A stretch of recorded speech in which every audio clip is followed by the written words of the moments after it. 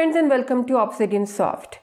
This is part 2 of our tutorial for making the customer record app using dictionaries.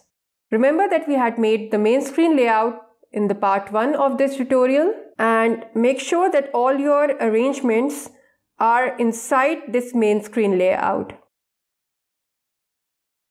If I close it, you can see everything is now inside my main screen layout. That is, main screen layout is the parent of all these arrangements. So make sure that it is the same way for your screen too. Now select it and duplicate it. Control C, Control V for Windows, Command C, Command V for Mac OS. Now let's get rid of this second list view and also get rid of this reload button 2 and delete all button 2 arrangement. So delete the entire horizontal arrangement. Now we are left with this name and all that. So let's quickly rename them too, because this is for our update screen. So renamed it to update name text and update phone text. Now rename this add button to save button and change the text to save. Rename this find button to delete button. Change the text accordingly. Now let's rename this main screen layout too. So rename it to update screen layout. Okay. And make it invisible by unchecking visible. Okay. Now let's go to the blocks section.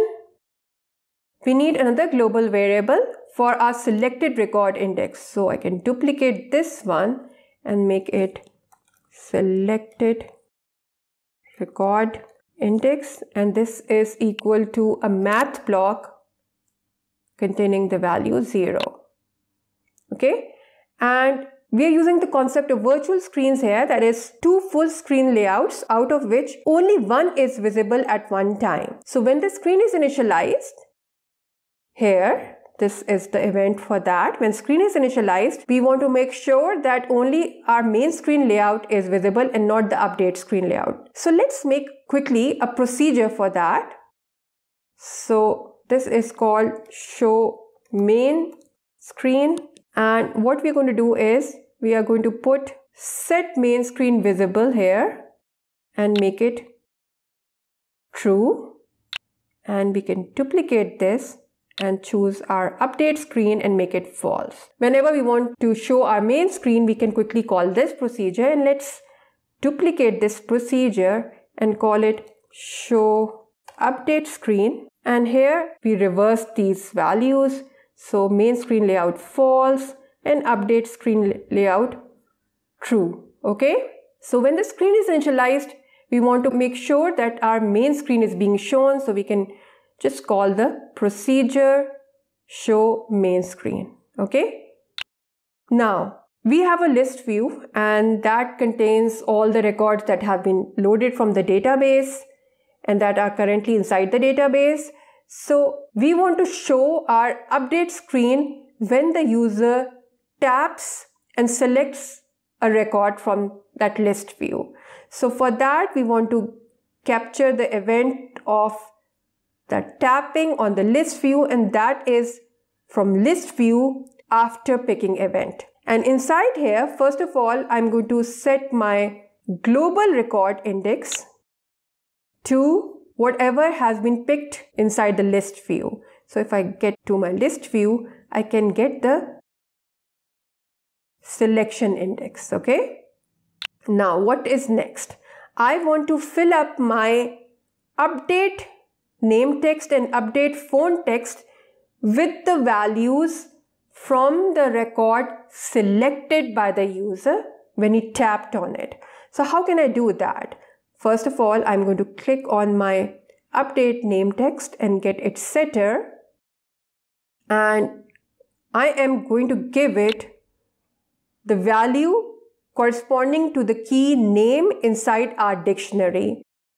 And which dictionary? The dictionary that is the record that has been chosen by the user by tapping on the screen. So go to dictionaries and get the get value for key block, and here What is the key? The key is the name. So text block, name.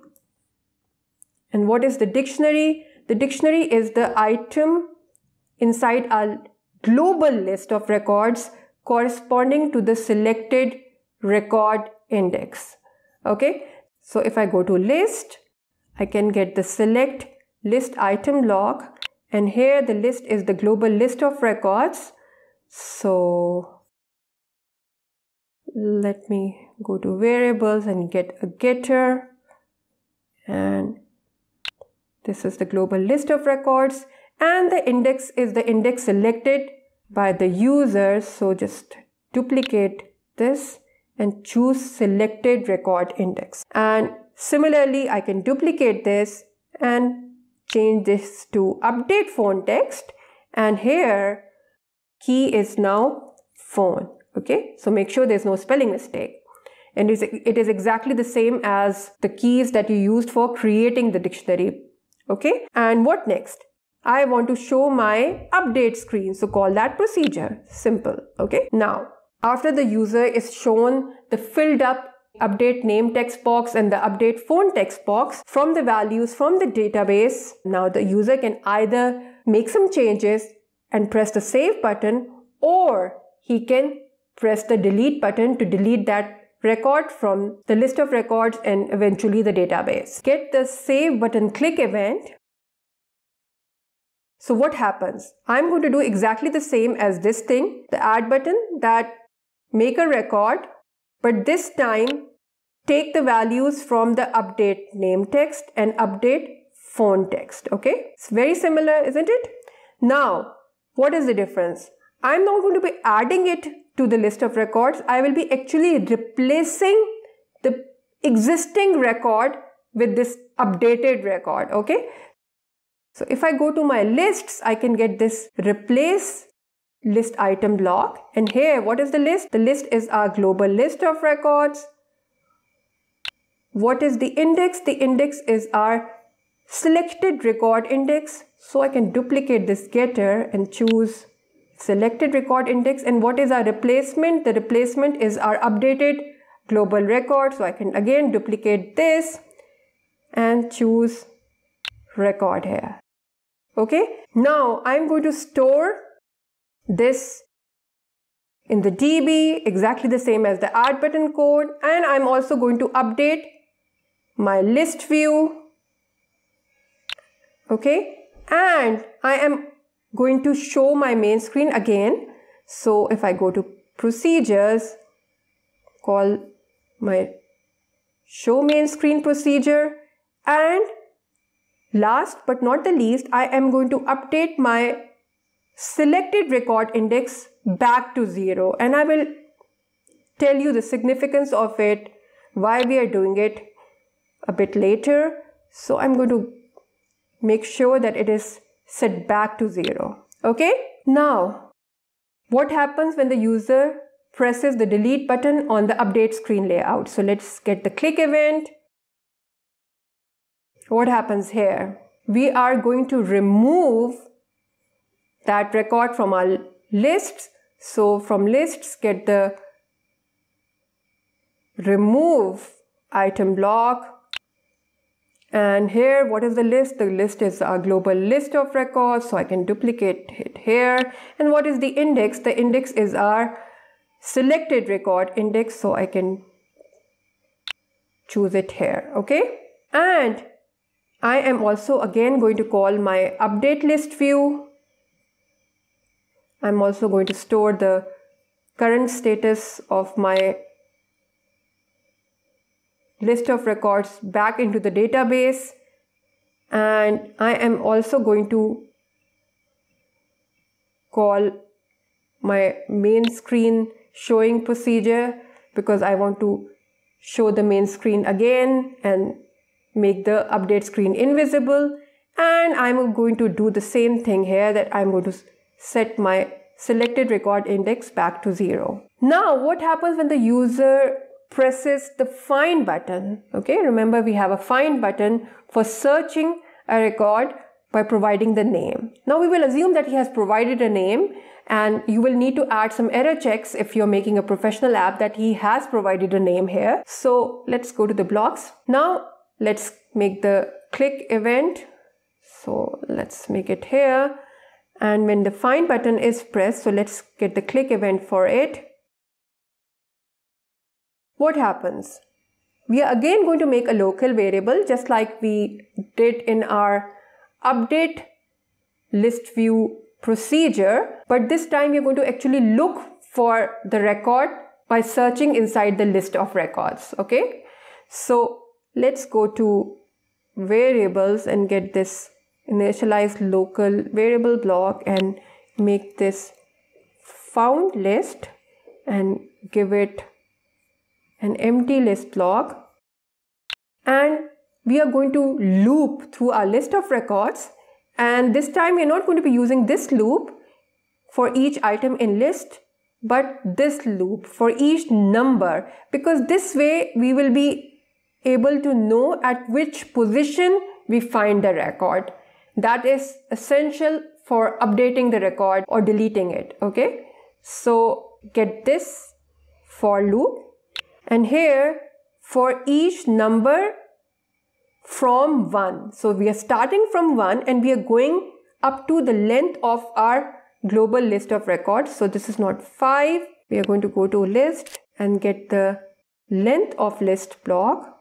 And here we are going to provide it our global list of records. And we are going to increment our loop by 1. Okay, so that we don't miss any of the items. Okay, so we are just going to go through our list of records one by one, searching for a record whose name contains the name provided by the user. Okay, so if I go to text, I can get this contains block. Okay, and if I go to control, I can get the if block, and here I plug this in. And what is the text? The text is the value for this key name. Okay, so I can duplicate it from here, but here now we have to make a change here. This is not the selected record index. We are iterating through the loop, so this is the number. So whatever the number is, when we are going through the for loop, get the dictionary, and from the dictionary get the value for key name. Okay, and look inside it to see whether it contains the name provided by the user. So if I click here, I can get the name text. Okay, and in case it is found, I am going to add this along with the phone to my found list. Okay, so go to list and get the add item block. And here the list is our found list. So if I hover over it, I can get the getter for it. And what is the item? Now remember that this found list, I will be showing it to the user in the same way as I was showing my global list of records in the list view. So I can get that way of showing from here and make the changes. So this is my update list view procedure. So if I get the join block from here, duplicate it and bring it down, and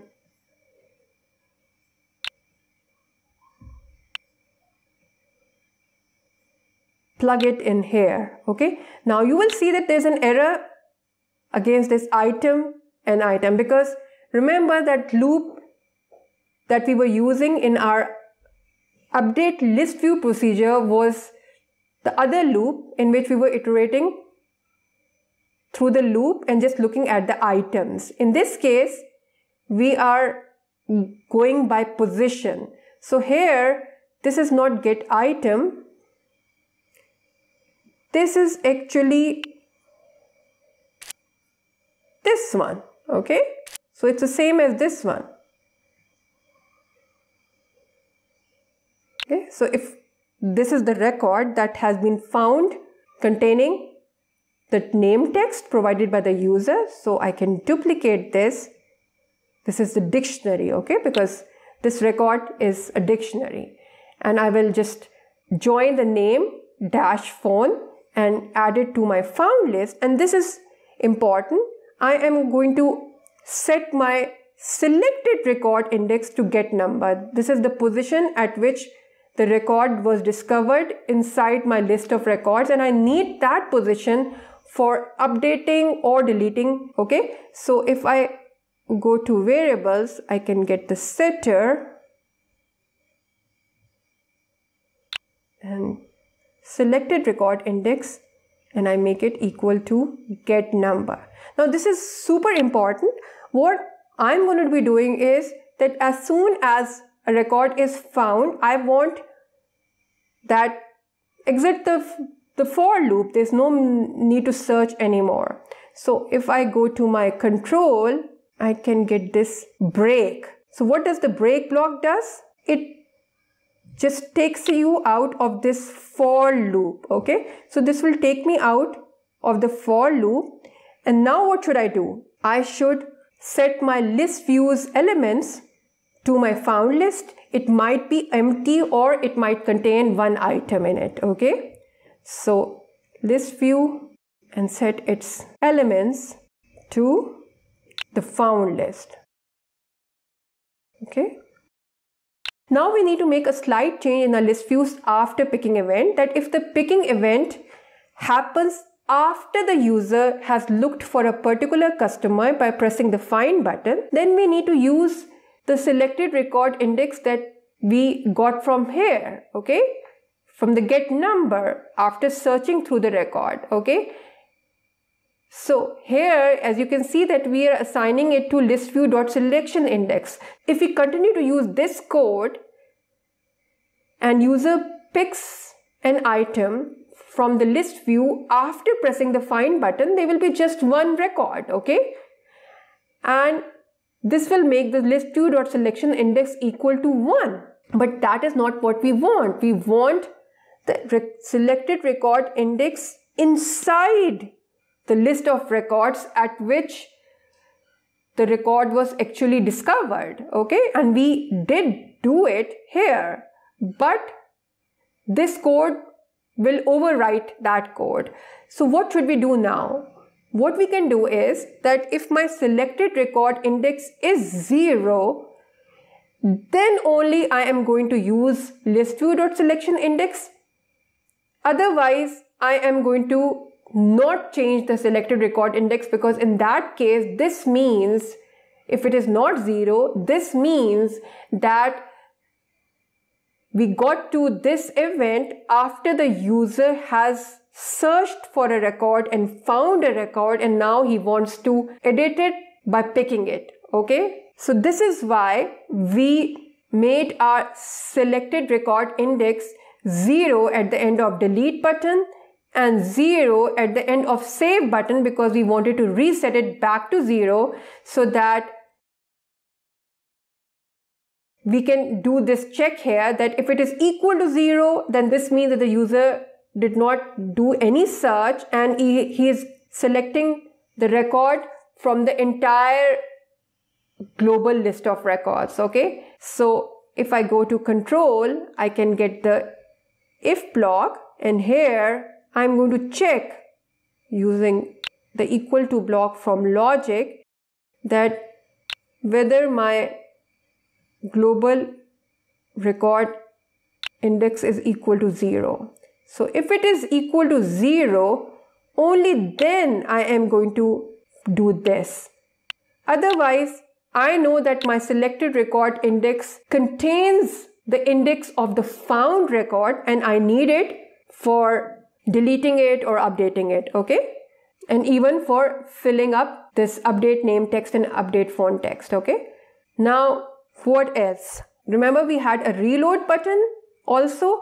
So this is for when we want to reload or reset our list view to its default look, that is all the records from the database. And this we need to do if we searched for a particular record and now we want to look at the entire records again. So what is the code? Just call our update list view procedure, because this will be using the list of records to populate the list view. Okay, so this will reset it back to the entire list of records. So this is done, and I hope you liked this video and understood this tutorial for searching for a record and updating and deleting a particular record that the user has picked from the list view. If you haven't subscribed to my channel, kindly do so that you don't miss any of the great things that I have planned for you. Thank you for watching this video. Have a good day and goodbye.